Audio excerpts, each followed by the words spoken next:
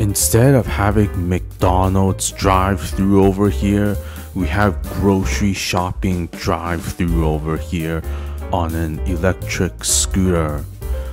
This is how less fortunate people in China look like.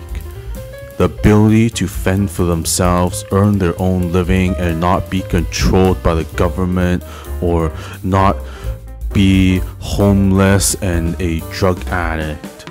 Everything here in China is tax-free because China does not need to collect excessive taxes in order to support a deep state.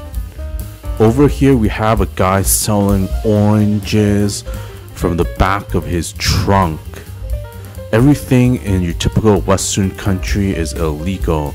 Anything is possible in China, and again, China does not have to support a deep state through excessive taxation.